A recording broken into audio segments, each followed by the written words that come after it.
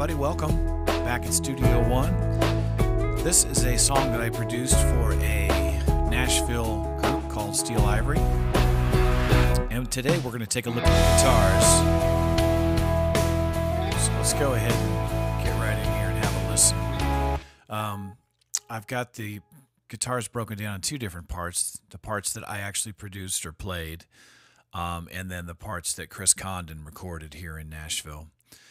We'll just start going through them here real quick. And these are just the parts, just so that you can see, you know, how we kind of put the song together and what parts were played. I'm not going to go in depth on mixing because there wasn't a whole lot of EQing that I did on these parts. These parts were recorded really well as they were tracked. So minimal EQ is needed. So let's take a listen to... Here we got mutes in the verse. So that's a part that I did, just a simple mute. And then we have chorus guitar, and I'll show you how I did that. Let's listen to it.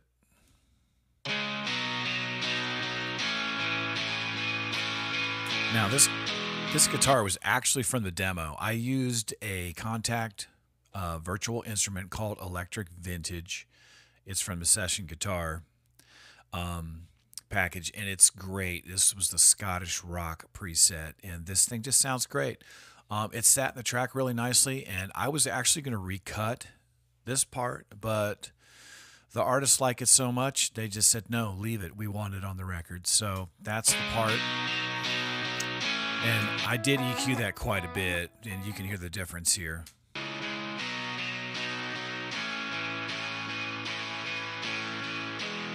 So there's an example of the EQ difference. You can hear how much raspier and high end that is, and then the part that actually ended up on the record, much smoother. A lot of the high end was removed from that. And then we have a reverse guitar part for the transition from the verse to the chorus. Let's take a listen to that. Okay, so and if you're a Studio One user, new people, you can just reverse a track or a file that you have in your session by hitting Command and R and see how this was now reversed. Let me show you. Okay, if I undo that, you can hear how the part was. If I hit Command R, it is now going to be reversed. So reversing a clip in Studio One couldn't be easier. And then the diamonds right here in the chorus. This. Just a very simple part. Okay, so those are the main parts that I did and how I did it. And then we have all the parts that Chris Condon played. And let's just start with the diamonds. And right away, you can hear the tone and EQ quality of the tracks that he gave me. Again, I didn't have to do hardly anything to this stuff. When we when we open up console, you can just see that I used a high pass filter, rolled off just a little bit. And that's basically what I do. If the tracks sound fantastic that they give me, I will go in and just get rid of any of the frequencies down here that I don't want. And then that cleans up the tracks for me. So that's great. We have some... He did like a little ethereal sounding pad thing here. That's really cool. And then we have the sig lick. So this is the main signature lick, and I believe he gave it to me like 3 times.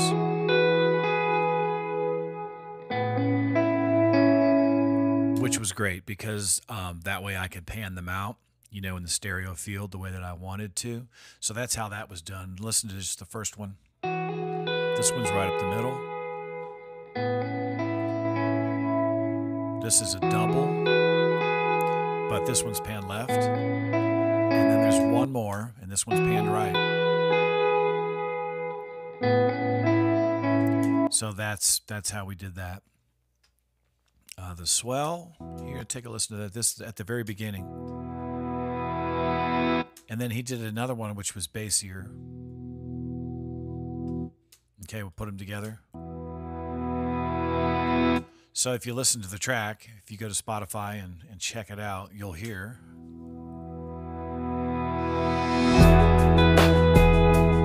Then there's a lo-fi part that he did, which is really cool.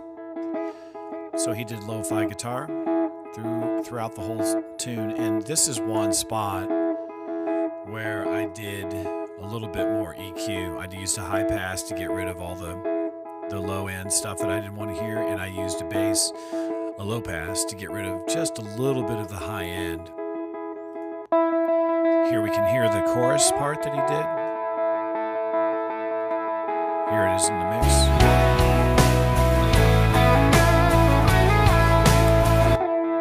Solo.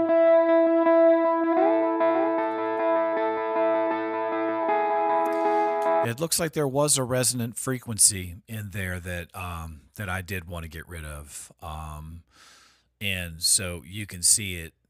You can see it right here, and it's at about 462 hertz. See what happens when I take it out.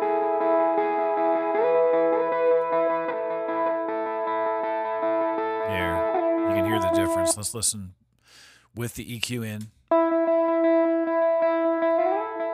And I used a dynamic EQ. Let's listen without. You can really hear that mid-rangey thing ringing there, and that's what I took out. And again, I use this Neutron EQ, which is really great. It's got fantastic dynamic EQ, so you can just get rid of the amount that you want without it being, overly aggressive. You can see it bouncing up and down here. If we take it out dynamic mode, that would just pull it all the way down the entire time. But this way, it just gives me what I need, and I can set the threshold on that so it doesn't destroy the sound.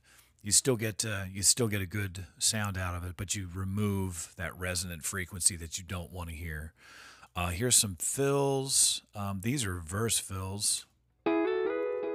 And he used a clean sound on these. I've got that pan left, and I used the Echo Boy. I just love the Echo Boy on guitars. That is my delay of choice for guitars. It's made by Sound Toys. Check it out. And then we've got some fills on the chorus, which are distorted. And again, I went back to the Echo Boy for the delay. Let's check it out again. There, you can really hear that delay in the mix.